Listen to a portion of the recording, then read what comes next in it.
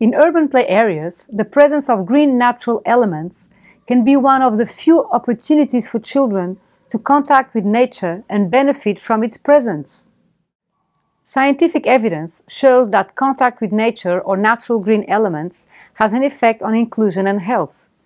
Different studies have shown that the presence of green areas helps social cohesion and stress reduction. Nearby green space, also known as vitamin G, may have a stronger link with mental health and social interaction than with physical activity levels. Whereas vitamin G deficits, so no use of green spaces, can cause seasonal affective disorder, as it limits vitamin D production, disturbs the circadian rhythm, and causes insomnia. The correlation between access to green spaces in childhood and emotions, attitudes, and behaviors in adulthood has been demonstrated.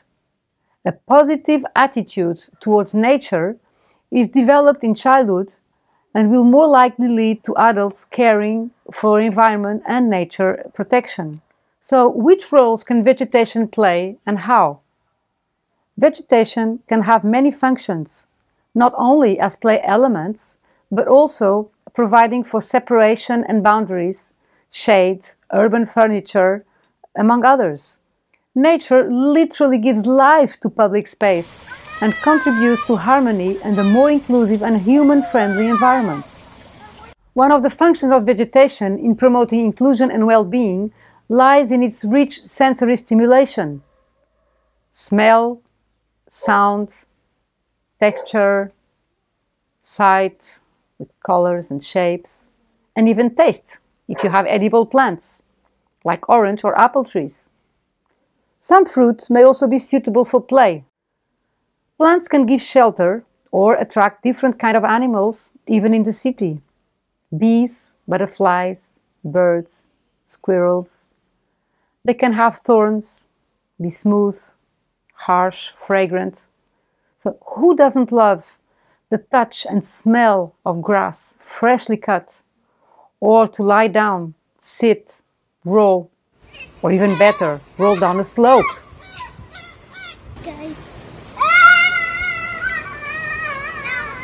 Or grass just to hang out and to socialize, whatever the age or ability. Nature is a real banquet for the senses. The provision of shade will also encourage social gatherings, outdoor group activities or naps, picnics. To provide for shade in play areas, at design stage, some risk management issues should be considered.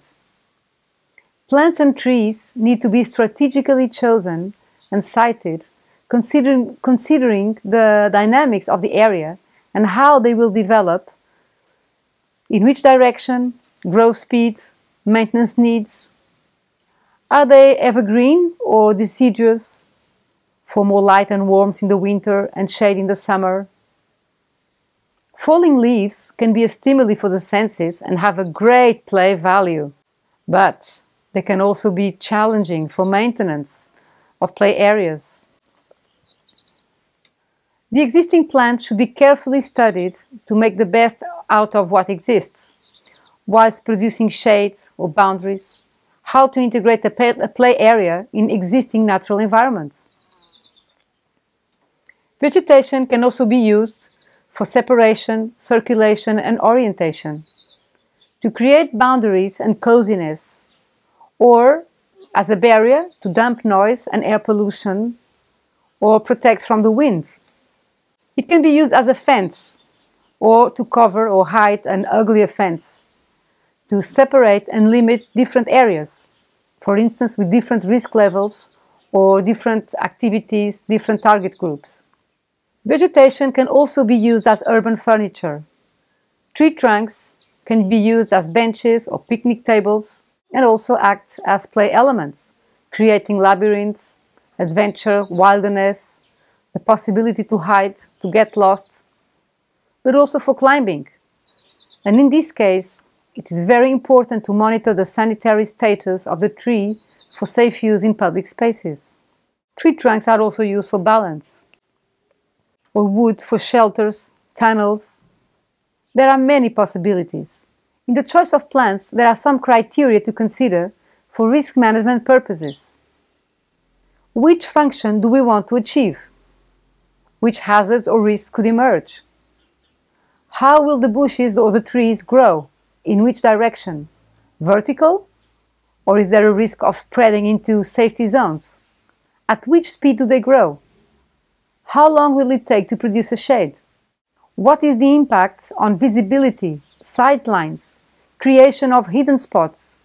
Well, sometimes hidden spots may be desirable for play, but they could also have other consequences, like encouraging vandalism, assault, and altering the sense of safety. Another issue is toxicity. Avoid highly toxic plants if swallowed by children in small portions. But remember that all plants can be poisonous at some point. Checklists can be risky as they can exclude some species that are not local. If in doubt, check with your local Poison Information Center before choosing. In any case, a vegetation maintenance plan should be provided by designers to be included in the operator's risk management system for a specific play area.